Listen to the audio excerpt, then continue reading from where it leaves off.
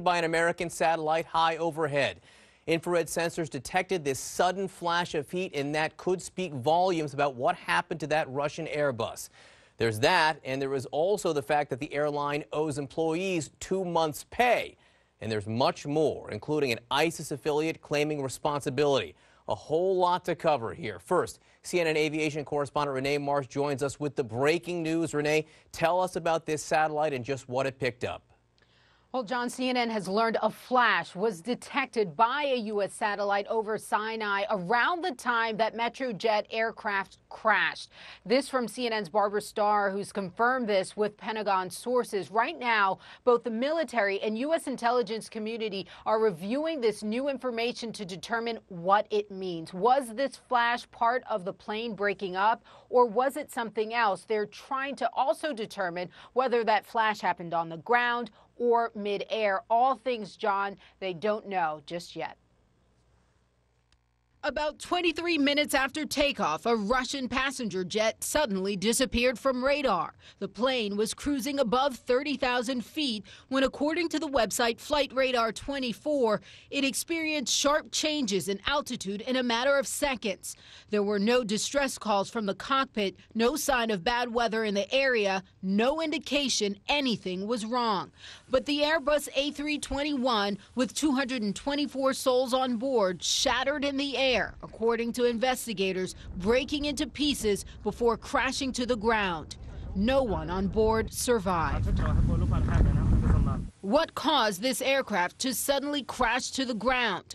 One of the first questions, was this a terrorist attack? Islamic militants have been battling Egyptian forces in the Sinai Peninsula for years.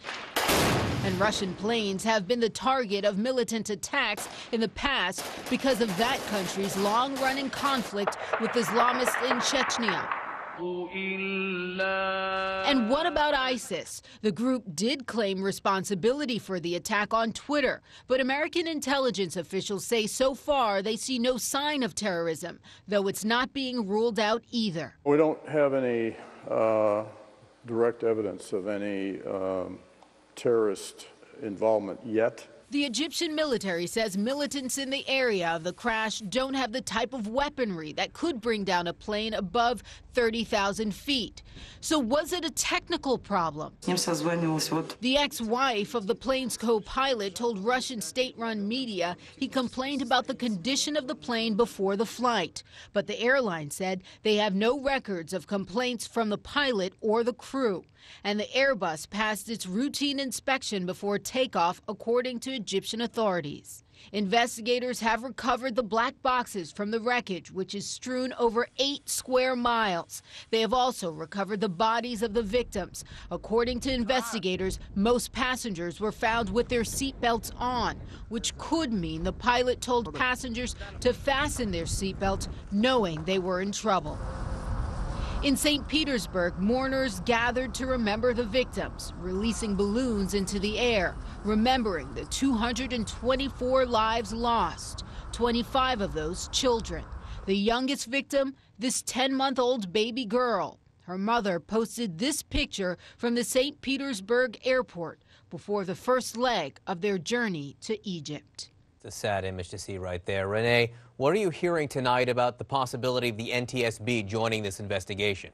Well, John, the NTSB could participate. We know that the engines on this aircraft, they are U.S. manufactured engines, and because of that, the NTSB is entitled to participate if they wish to. Now, a source tells me that the NTSB has made contact with the Egyptian officials. They've expressed to them that they are ready to participate. However, at this point, the NTSB is playing a wait-and-see role to see exactly the direction of this investigation before they make a decision as to whether they will dispatch a team there.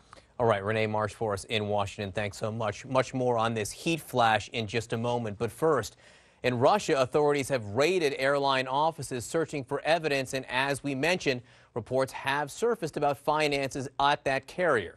Matthew Chance is in St. Petersburg right now and joins us. Matthew, what are Russian officials saying about the 2 months' wages owed to these airline employees? Yeah, this airline Metrojet appears to have had some financial difficulties. The country's Labour Ministry here says that 2 months' wages were owed to staff members of the airline Metrojet. They're also investigating some other aspects, whether the maintenance was up to scratch, whether the psychological counselling and testing of staff members and pilots was up to scratch as well. But there's no suggestion at this point that financial problems could have led to shortcuts and maintenance or anything like that.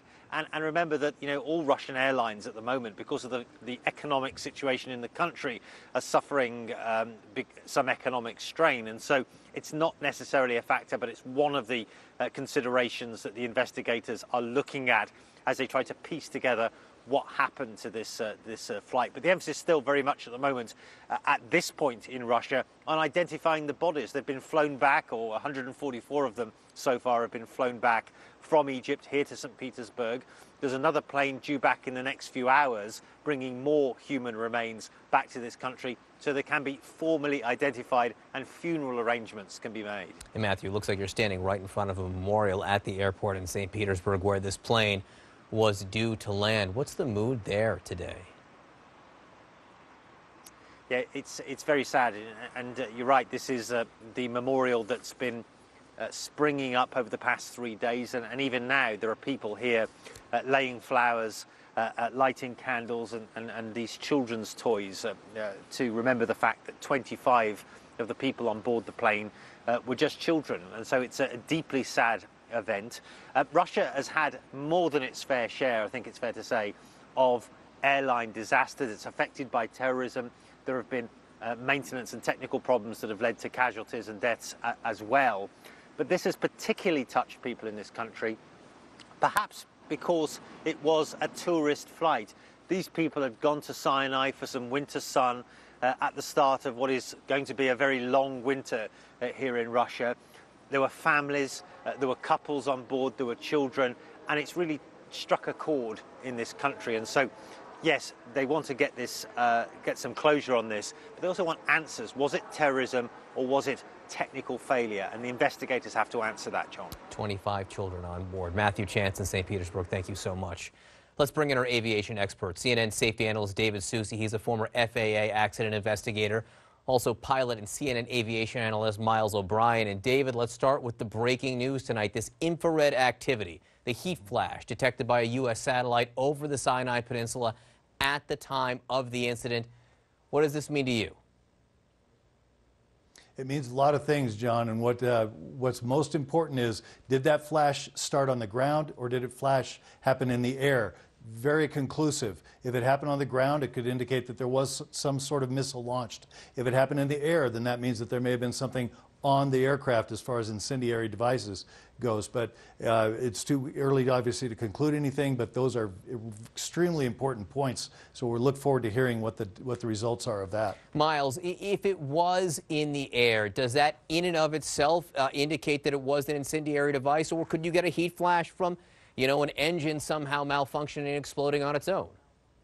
Yes, that could happen. I think the number of flashes is the key here. If there was a missile launch, you'd get an infrared signature for that, the launch itself, and you'd get a second flash, a second infrared signature for the impact itself, possibly even a third when the structure struck the floor of the desert as further fuel might have exploded. So the number of heat signatures is crucial. If, in fact, only one was detected, that in some respects might steer one away from a missile launch and onto some idea of an explosion on board the aircraft. There's been so much focus on a missile, but there are other ways, as we've learned over the decades, to take down a plane with an explosive device. I mean, there's a bomb that could be in a suitcase or something in the fuselage, Miles.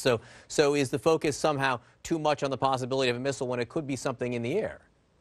Well, when you think about what it takes to bring down an airliner at 33,000 feet, it's a surface-to-air missile battery, which is guided by 2 radar systems and a lot of sophistication of technology and people to operate it. It's unclear whether ISIL has that level of sophistication. A surface You know, a shoulder-mounted surface-to-air missile is one thing. That's a degree of simplicity, but this airplane was flying too high to be struck by such a surface-to-air missile, a man-pad, as it were. So, when I'm certainly bringing down an airliner if you're a terrorist, it's a little simpler in many respects, requires a lot less technology if that device is on the aircraft. David, what do we know about security in Sharm el-Sheikh, in Egypt, where this flight originated from? Do they have, in-depth security procedures there? They do. I spoke with Jalal Haider, who used to be with the International Civil Aviation Organization, just moments ago, and he told me that he was there when they started that security system there, that they do have screening. They have screening that actually test for the barometric triggered devices on every bag. As the bag goes through, they barometrically change the pressure on those bags before they're loaded onto the aircraft to test to see if once it's at altitude it may trigger a bomb. So if there was that type of device on board the aircraft, it would have had to come into the aircraft in some other way, because the security for baggage is very good at that airport. Miles, what do you make of the news that we're getting out of Russia right now? The employees at this airline are owed 2 months' pay. I mean, we're hearing from Russia, obviously, there's a lot of problems at a lot of companies right now. They're not being paid. But does that raise red flags about how stringent the employees may have been in screening?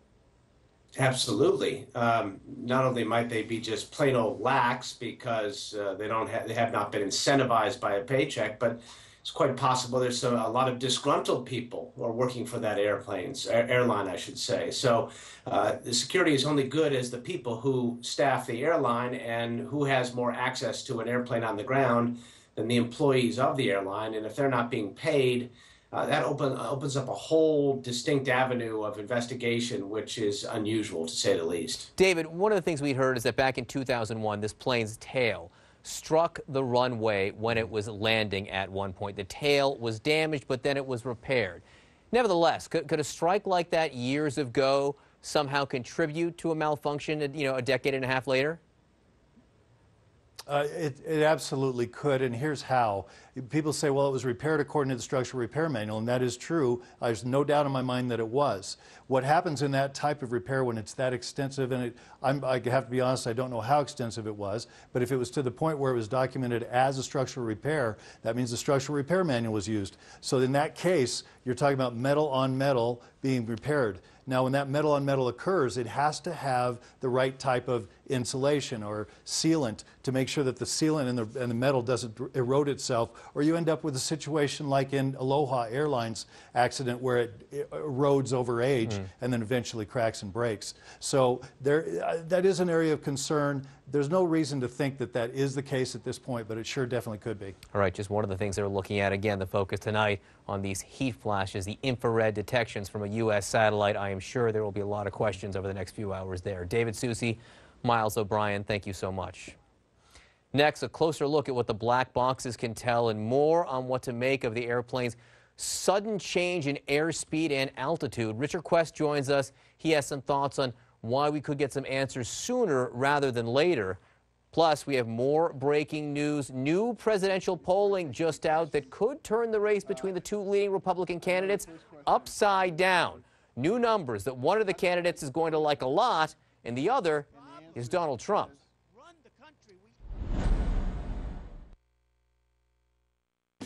Anderson Cooper 360, brought to you by Cialis.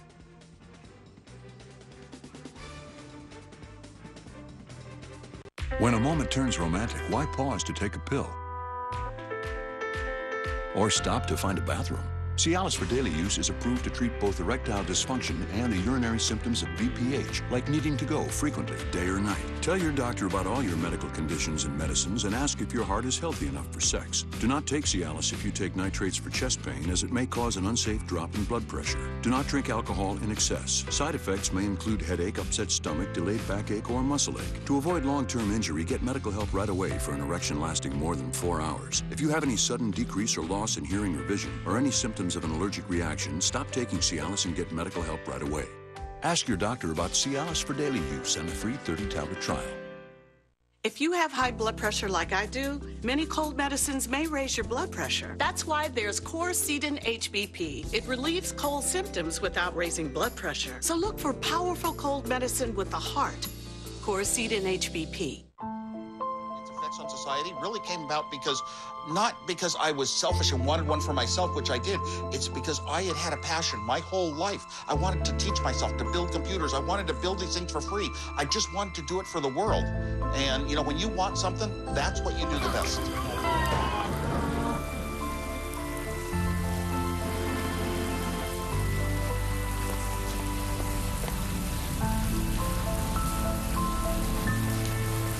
When I went onto Ancestry, I just put in the name of my parents and my grandparents. And as soon as I did that, literally, it was like you're getting 7, 9, 10, 15 leaves that are just popping up all over the place. It was amazing. Just with